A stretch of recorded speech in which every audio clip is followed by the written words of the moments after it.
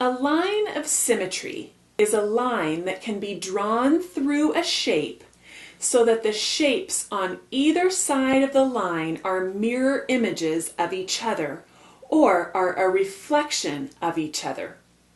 Shapes that have at least one line of symmetry are considered symmetrical.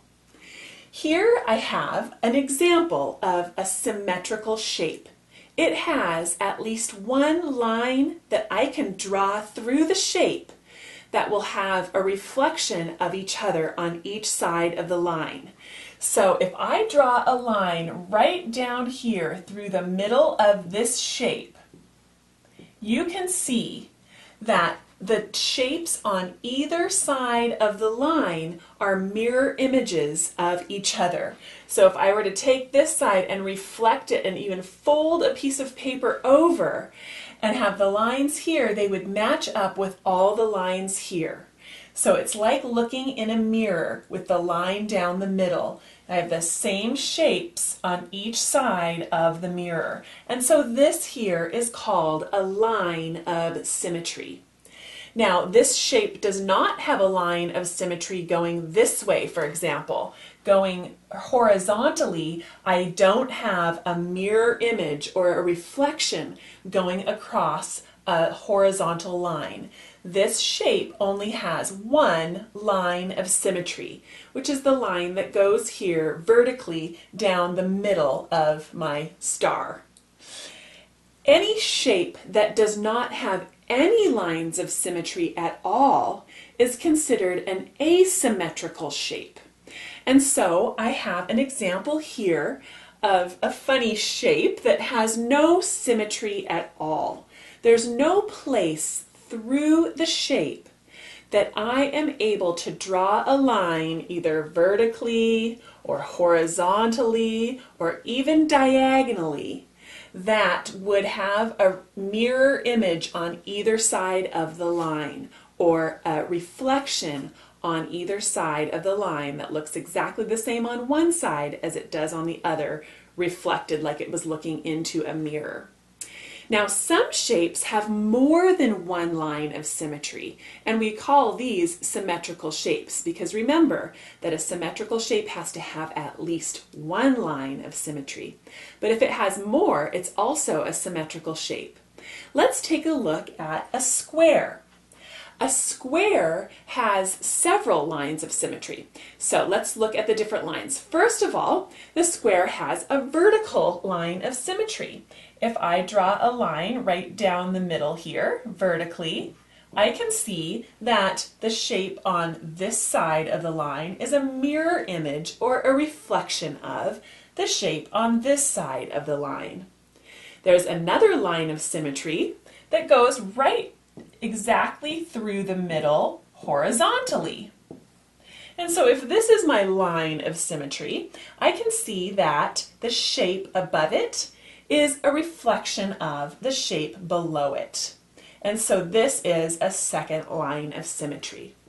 Now with a perfect square, I also have two more lines of symmetry, and those two lines are the diagonals across the diagonal of the square. So if I have another line passing through the diagonal here, you can see again that I have another line of symmetry because the shape on this side of the line is a reflection of the shape on this side of the line. Sometimes when we're working with paper and doing this with our hands, we'll take a piece of paper and we'll try to fold it over what we think is the line of symmetry. Hold it up to the light and see if our lines match up. And they would match up if it truly is a line of symmetry. Now, in the same way that we have this diagonal line of symmetry in the square, we also have this diagonal line of symmetry in the square. And now I'm getting lots of lines in here. But if we concentrate on this line of symmetry here, again we can see that this shape on this side of the line is a mirror image or a reflection of this shape on this side of the line. So our square has 4 lines of symmetry. Let's take a look at a rectangle and see how many lines of symmetry we can find in the rectangle.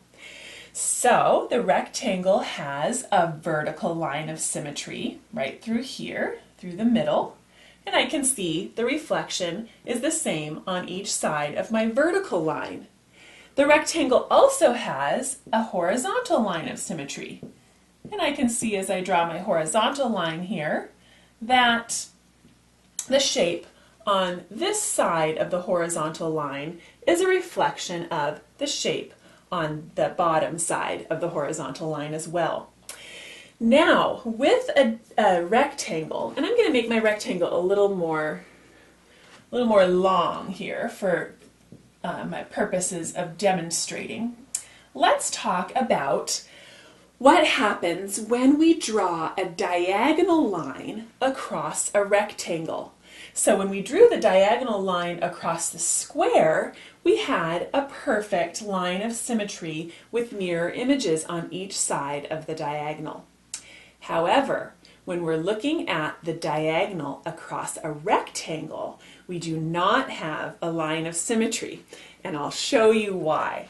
So if I draw the diagonal line across my rectangle here, and I try to see if that would be a line of symmetry, and I imagine folding my paper in half, for example, what ends up happening is that I end up with a line that looks more like this. So if I fold this across my diagonal line of symmetry, I would have an image that goes like this, and then like this. That is the top reflected over the line here that I drew across the diagonal, and it is not the same as this line here of my rectangle. So it doesn't match up like a mirror.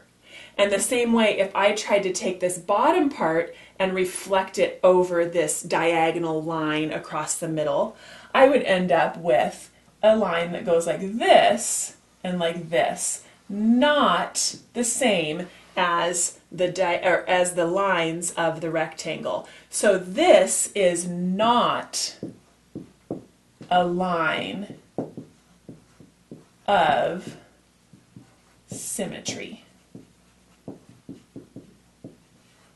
This line drawn through the diagonal of my rectangle is not a line of symmetry, because when I reflect my rectangle across that diagonal, it does not match up on the other side like it does with the line across the middle here horizontally, or the line down the middle here vertically.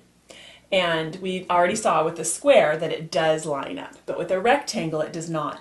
So with a rectangle we have these two lines of symmetry, a vertical line and a horizontal line, but we do not have the diagonals as lines of symmetry in a rectangle. So our rectangle only has two lines of symmetry.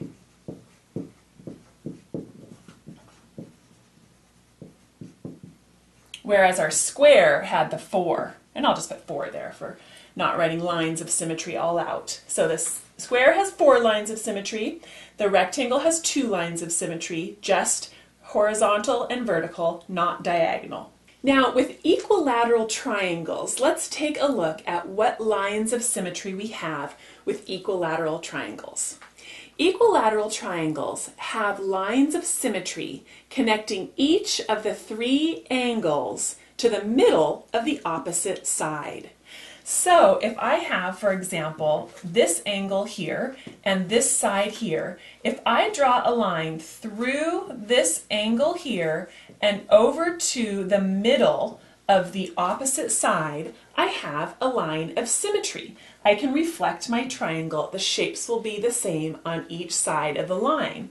Here's one a little bit bigger. Same thing. If I draw a line from one angle to the middle of the opposite side, I get a line of symmetry. But that's not the only one. I can do that with all 3 angles connecting to the opposite side on all three sides. So the same thing here, if I draw a line between my angle here and the middle of the opposite side, that gives me another line of symmetry, and similarly here, from this angle to the middle of this opposite side gives me another line of symmetry. And then on this bigger one, I can just show it again from make a little mark here on the middle of the opposite side. If I draw a line from the angle to the middle of the opposite side, I get a line of symmetry. And then here again, from this angle to the middle of the opposite side, I get another line of symmetry. So these equilateral triangles have 3 lines of symmetry, and they are symmetrical shapes. And then the last one we're going to look at here is the circle. And a circle has an infinite number of lines of symmetry. Any line that passes through the center of a circle will be a line of symmetry. So you can see if I take a line going through the middle of my circle like this, it's exactly the same. The reflection on either side of the line is the same. I could fold my paper in half and I would have those 2 sides matching up. Same thing if I went through a line here or here or here, and I could do that an infinite number of times around my circle and have every one be a line of symmetry. So circles are symmetrical shapes with an infinite number of lines of symmetry.